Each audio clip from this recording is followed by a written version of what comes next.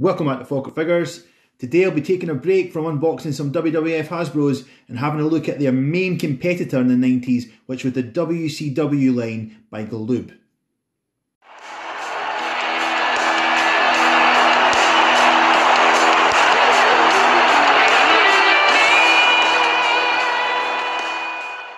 Really interesting backstory to this line.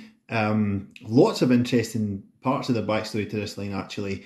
But as I said, this was the main rival, the main competitor to the WWF Hasbro line.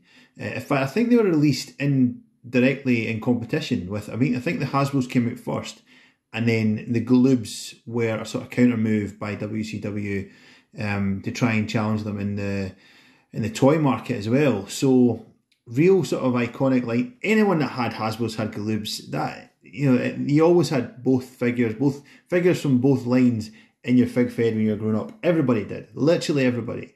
There was nobody that was just solely a Galoob guy. Certainly in my experience anyway. When I was growing up, nobody just had Galoobs. But everyone had some Galoobs. Everybody had a couple of Galoobs in their fig fed that was mostly populated by the WWF Hasbro guys. So they're almost like an extension of the Hasbro line. They came out in the exact same time period. So 1990 is when Series 1 of the Hasbros came out. 1990 is when Series 1 of the Galoobs came out. They only ran for two series, so 1990, 1991. So they didn't last as long as the Hasbro line. And I don't think they were as successful as the Hasbro line. But it's almost like if you're collecting Hasbros, for nostalgic reasons at least, if you're collecting Hasbros, you need to be looking into the Galoobs. You need to be trying to pick some of these guys up. So, I have here my one and only loose Galoob at the moment, who I actually kind of got by accident because I've had this guy for years, literally years. And the reason I have him is I got a Dusty Rhodes, not Dustin Rhodes, which was the guy who was Goldust in WWF. Before that, he's the son of Dusty Rhodes, Dustin Rhodes, now in AEW, Cody Rhodes' big brother. He was the natural Dustin Rhodes in WCW, and he had a Galoob figure. And he's one of the more rare Galoob figures, one of the figures from the Galoob line that goes for a lot of money. And I wanted to get him graded, and this is before I really kind of looked into the Galoob line. I wanted to get him graded, but to get things graded, they have to be complete. And all these figures come with belts, like WCW Championship belts. It's just a generic belt. I think it's loosely based on the world title, but it doesn't say world title on it. It just says WCW on it. And every Galoob figure has that belt. Every one. So to get it graded as a loose figure, any Galoob, you need to have the belt. So I bought the Dustin figure. I can't remember why I bought her, how I came about him. It was years ago, and anyway, I came into possession of this Dustin figure. I knew it was rare. I knew it was one of the more sought after pieces, so I wanted to get it graded, but didn't have the belt. So I bought this Ron Simmons because it came in the belt. It only cost like £2 or something. I got it on eBay, and when it arrived, it's actually in really nice shape. It's in really good condition. It doesn't have any real damage at all. It would probably grade pretty highly. But what I found out was that Dustin doesn't wear the same belt as everybody else. Dustin has a 9-notch belt. I think this one, yeah, so these are 6 notches on the back of that belt. So, I mean, usually once you had the belt, you could put it on any figure, but no, Dustin's a different mold and he needs a bigger belt. So I couldn't use this belt, so this figure was completely redundant. And he's been in my shelf ever since. He's been kind of tucked away. I've never really thought to sell him or to swap, because I literally paid like £2 for him or something. It wasn't anything I thought would be desirable that somebody would want. So I've just kind of kept him. Never really been big into collecting the Galoobs. I like them, I know of them, and I always kind of keep an eye out for them, but I've never been something I've been desperate to have a full set of or anything. But anyway, so that's why I've got Ron Simmons, who one half of the Doom tag team, probably better known in his WWF run as Farouk, but real significant in the history of wrestling. I mean, this guy was the first African American, so essentially the first black guy to win the world title in WCW. And at the time, you know, it wasn't just the WCW title, it was the NWA title. So it was like the National Wrestling Alliance. It was a big deal, you know, and he was the first guy to do it, the first African American to have the world title. So he he doesn't get the kind of recognition he probably deserves, because based on his WWF run or WWE run, he's mid-carder at best. He's a kind of a novelty act as one of the acolytes as Farouk, but what he done in WCW was groundbreaking stuff, and he's a really significant player in the history of professional wrestling. But anyway, so as I say, I've had him for ages. Picked these guys up recently though, so these are the guys I'm going to be unboxing today. So this is, as you can see on the card, 2 of the 4 Horsemen. So the 4 Horsemen was a stable that evolved all the time. I mean, it says 4 Horsemen, but there was always guys coming and going from that stable. I mean, some of the most sort of significant guys, I suppose, were like Tully Blanchard was one of them. Ole Anderson was a Horseman. The kayfabe brother of Arn Anderson. But there's some complete jobbers, like Mongo McMichaels is one of the 4 Horsemen. Lex Luger, I think, at one point was in the Horsemen. Brian Pillman was in the Horsemen. Chris Benoit was in the Horsemen. So it evolved constantly. But these 2 were probably the most sort of consistent or constant members of the 4 Horsemen stable. Ric Flair and Arn Anderson. So that's probably why they made it to a tag team set as the Horsemen. But yeah, lots to unpack here, because this is a Series 2 set. So this is the 1991 tag team set. Now, I don't know exactly why, but Series 2 of the WCW Galoob line, that's the one you want. Now, usually, with a standard toy line, a general rule, I suppose, would be the older the better. So you'd think Series 1 are the ones that you want because they're older, they've been around for longer, less of them in good condition. But because of the distribution of this figure line, that's not the case at all. The Series 1s for the Galoob line, the 1990 figures, with a few exceptions, which I might come on to in a second, are more or less kind of a dime a dozen, if you like. They're accessible, they're out there, they're not expensive. You can get them for the equivalent of a really sort of basic Hasbro.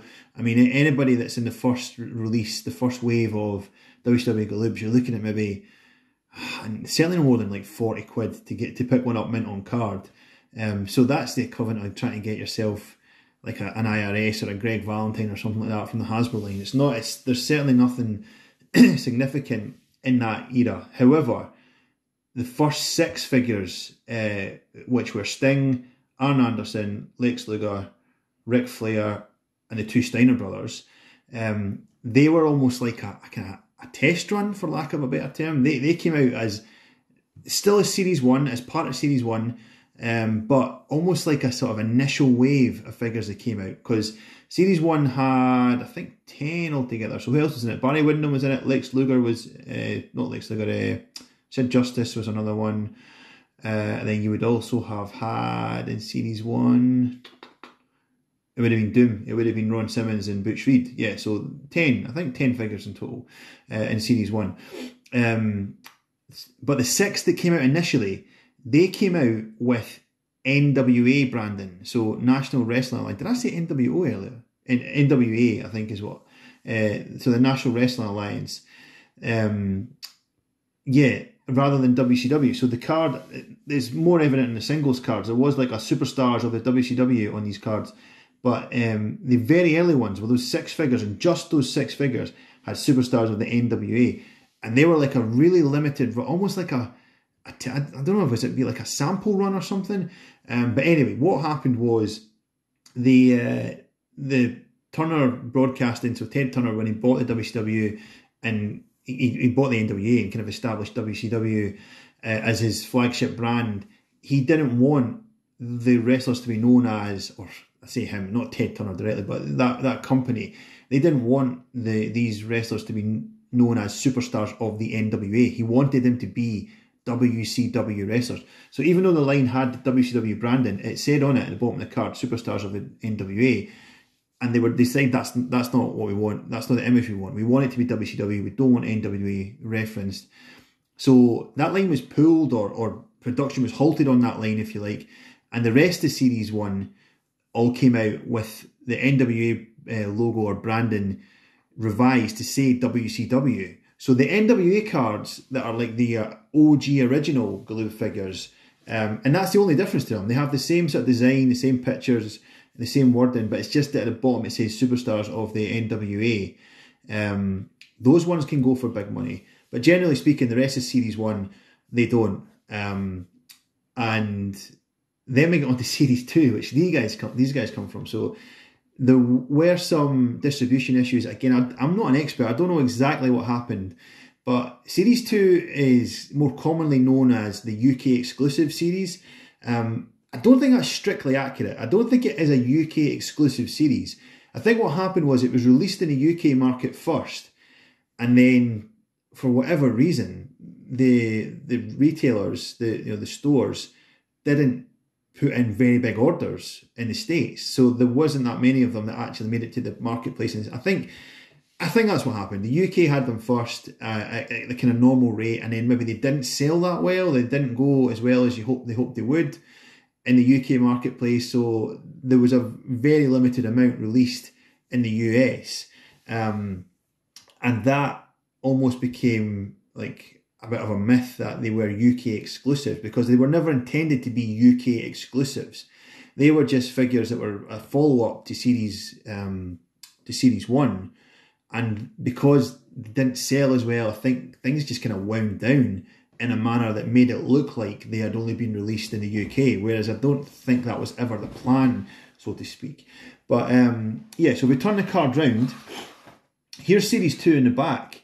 So Series 1 guys are all there. There's a few of them missing. So who's missing? So Arn Anderson, I suppose he's over here in the tag team section. Arn Anderson should be on there. Barry Windham should be on there. And they were just these guys were just repainted. So these guys that were in Series 1, when they came out for Series 2, they were just repainted. So Pillman, he's not there on there either, but Pillman came out with tiger print trunks in the first wave, and then he came out with blue trunks with tiger faces on them, tiger print paws on them. The Steiners, they came out in a completely different colour scheme. The Lex Luger, again, completely different colour scheme. There was a couple of Sting figures came out. I think there was 3 different Sting figures, colour variants. Sid Vicious came black in Series 1, pink in Series 2. Ron Simmons, slightly different figure. He came out like this in Series 1. This is his Series 1 figure. His Series 2 figure is a very, very sort of light, or royal blue, I suppose you'd call it, on his tights instead of this kind of jean-looking denim blue.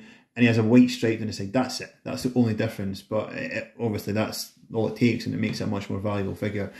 But then you've got these guys. So at the top, the new releases with Series 2, as I say, there's Dustin Rhodes that I had. That's almost an roundabout way why I ended up getting Ron.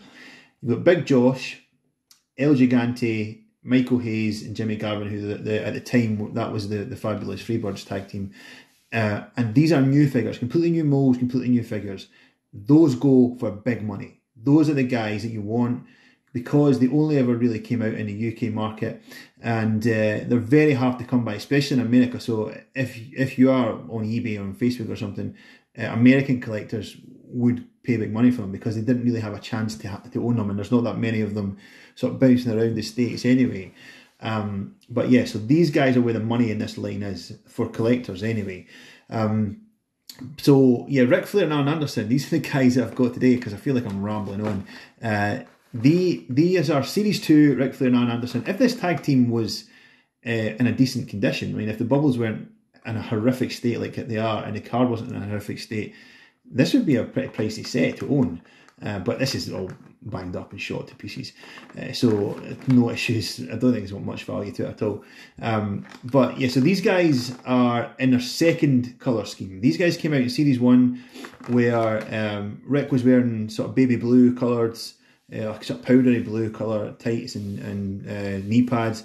And Aaron was almost just in a reverse of what he's got on here. He was a bit more predominantly white than white and red still, but predominantly white, whereas this one is more red in his outfit. So these are just the repaints that come out in Series 2 for these figures. So technically more rare, technically more valuable, but really, as I say, it's those Series 2 only figures. So not the real money in the Galoobs is in the new molds that came out in Series 2, not just the figures that were repainted. But anyway, right, let's crack on and get these guys off the card. Well, Aaron has almost fallen off his bubble anyway, but let's take him off the card. There we go. There's Arn Anderson, and if we can get, in fact, I might just leave him there and have a look at Arn first. So Arn Anderson is my memories of him was like, well, who is this guy? Because other than very, very briefly when he was in WWF as one of the Brainbusters, and that was before my time. I think that was the late 80s. I don't think that was in the 90s. I didn't really know who he was. I had no idea who Arn Anderson was, and it's only really now looking back on the network, you think, oh, he was in WWF, but he was a WCW guy, a properly WCW guy. But if you know him, if you know who he is, and he's in AEW now as a manager, that's him. That's good, and that's one of the features of the WCW Galoob line, is that they are pretty accurate. They do look like the people they're meant to look like, and that's a good portrayal of Arn Anderson. But something interesting about the Arn Anderson figure is that, I don't know if you can see that, but on the back top of his head, the sculpt actually has like a bald spot, because as you can see, he is balding. Like, even at that time when he would have been, I don't know, 40 or something, he is balding. He's losing his hair. And the sculpt of the figure has like a bald spot. And the very, very first wave, so those NWA cards that came out with Arn Anderson on it, it was bald. He had a bald spot painted onto his head. But I think it was actually the wrestler himself. I think it was Arn Anderson himself that said, I don't like that. Like, don't do that. I'm going to no do that. So for all future releases, it was painted over, so it looked like he has a full head of hair. But if you look closely, you can still see the sculpt has that bald patch on the top of his head. So yeah, the ones that came out early doors that do have the bald spot on his head, that's one of those kind of niche figures that people would pay big money for, because there's not that many of them out there. But generally speaking, it's a fairly solid figure. I mean, obviously, I've not mentioned this yet, but obviously I think people would pick up that even though these were rivals for the Hasbro line, they're completely unarticulated. They're just lumps of plastic. There's no moves. Their arms don't move. Their heads don't move. Their legs. They're just lumps of plastic. But strangely, so you'd think, well, Hasbro's have the edge because of that. But they kind of work. I mean, it does kind of work. I mean, certainly figures in the mold of Arn Anderson like that's perfect, because you can just like scoop people up. You know, you can be a guy that's getting slammed or something in that mold. Less so with like Ron. I mean, Ron's in a bit of a funny pose, so you can't really do that much with him. But certainly guys like Rick and Aaron in these molds, that was all you needed. That was perfect. And yeah, so that's why they kind of worked so well, even though they didn't have the points of articulation or the moveset that the Hasbro's had. But anyway, so here comes Rick. Get him out of the bubble. So Rick is in his, so this is his Series 2 attire, obviously, his UK exclusive. Oh man, that's got a big smudge. In fact, he's got a couple of smudges there. Looks like the paint hasn't really been applied very well on his legs. Yeah, so he's in his Series 2 attire, and one of the biggest complaints about this is that I don't think he ever wore this. He's got a lightning bolt on his trunks, and that's not something I think Ric Flair... He's Series 1 in the powder blue, the baby blue. I mean, that was exactly that outfit. There's footage of him wrestling in that outfit with his initials RF on his trunks. But this lightning bolt thing on his trunks here, if you can see that underneath his belt, it's just like complete fabrication. Like, where did that come from? I don't think he ever had that attire, in-ring attire. But that said, this Ric Flair figure, that is pretty good. I mean, that is Ric Flair's face. I mean, it is a spot-on Ric Flair figure. And I've actually, if I can get him out of his bag, hopefully this isn't a spoiler, because I'm not sure which order my videos are going to come out in, but I unboxed the other day for another video the Hasbro Ric Flair, which is there. And if you look at the two of them, like, the Hasbro one, I mean, I said in the video about the Hasbro one that it wasn't a very, I mean, it was an okay face, but not a great face. Compare it to the Galoob face, it's absolutely shocking. That is a shocking attempt at Ric Flair's face when you compare it to that. Because considering that this was before there was face scan technology, before they could like take a digital image and just scan it onto a 3D printer or something, that's like a mold. That's like somebody sculpted that, you know, and that is just so close to real life. That's a piece of art. Like, I mean, that is awesome. This Ric Flair Galoob.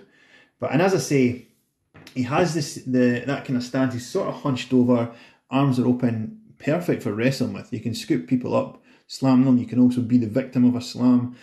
It's a good figure. And because these guys came out, obviously this is the Series 2 wave. These guys came out in 1990 originally. And so Flair and Anderson were part of the 1990 Series 1. And they were obviously in different paint attire, but these were the figures that you had in Series 1. So a lot of people would just incorporate them into their WWF Hasbro Fig Fed, because Ric Flair, he didn't come out with the Hasbros until Series 6, which would have been at least 92, probably, maybe even 92 I think is a fair assessment. So this was the only Ric Flair you had early doors. And, you know, at that time, Ric Flair was in the WWF, he was a part of the WWF roster, and you needed Ric Flair for some of the big headline matches in your Fig Fed. So this was the Ric Flair, or the Blue Pants Ric Flair, was the Ric Flair that you had. And that was fine, because he fitted in really well. He was able to interact. Obviously, you can see it's the same scale as the Hasbro figures. So you were able to have a match with Hulk Hogan or Ultimate Warrior or Randy Savage. It was perfect. And this, I think, is, even now, looking at it, is a better figure. Even though it doesn't move, doesn't do anything, it is a better figure than the Hasbro for Flair. But yeah, so the Galoob thing, I sort of picked these. I'll take Rick back out. I picked these guys up almost as a kind of afterthought. I think it was somebody I was buying Hasbros from had this as well, and I just thought I'll take that as well then, just as a sort of novelty. I don't know that I'm going to pursue collecting the whole Galoob line or anything, because that could get expensive. Because as I say, if you look at the card back, these guys over here, some of these go for silly money. I mean, really silly money. Big Josh, there's Big Josh and Lex Luger, who's not on this card, but like an entrance gear Lex Luger, are the only two figures in the line that have accessories other than the belts. They all come with a championship belt. But other than that, Big Josh has the axe handle, and Lex Luger has like a chain that he wears around his neck. And those accessories are so hard to find that even the accessories on their own will go for hundreds of pounds on eBay. So, I mean, a Big Josh mint on card, without any exaggeration, you'd probably be looking at the best part of £1,000.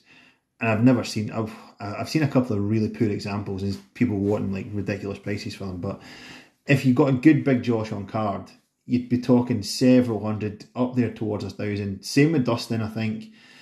Less so Gigante. You see a few more Gigantes knocking about, and the Freebirds kind of middle range, but still hundreds, like literal hundreds, multiple hundreds of pounds to get any of these guys mint on card. And even when they're loose, they still go for, I mean, they don't go for a fortune, but they still go for a reasonable amount when they're loose. So it's not a line that I think you should really be getting into, because even though you can do the bulk of it, you can do the Steiners, do the Stings, do the Lex Lugers, the Doom, Flair, Anderson, Vicious, you can do these guys really cheaply, you can get them on a budget, but when you get to the stage when it's just these guys left, particularly if you're sticking them in on card, you've almost backed yourself into a corner at that point, and you're going to struggle to find them first of all, but finding them in good condition is going to cost you a fortune, and it's going to be tough. So I don't think, I might, if more Galoobs come up, if I get the opportunity to buy some more Galoobs on card that I can unbox, then yeah, I might take it, but I'm certainly not going to go and pursue the rest of the line or anything, because I think it's almost like a thankless task. You're not going to manage it.